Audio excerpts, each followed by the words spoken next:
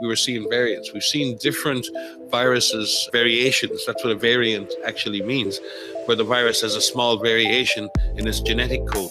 It doesn't necessarily mean that the virus behaves any differently. You see that amongst humans all the time. We have slightly different genetic codes. That's why sometimes we look different and we act different. It's exactly the same. It doesn't mean we are fundamentally different. These viruses, these variants are not fundamentally different to the previously circulating strains. They have differences, and those differences may affect the way in which the virus binds to human cells, or it may affect the way in which the virus can reproduce itself successfully in the human body.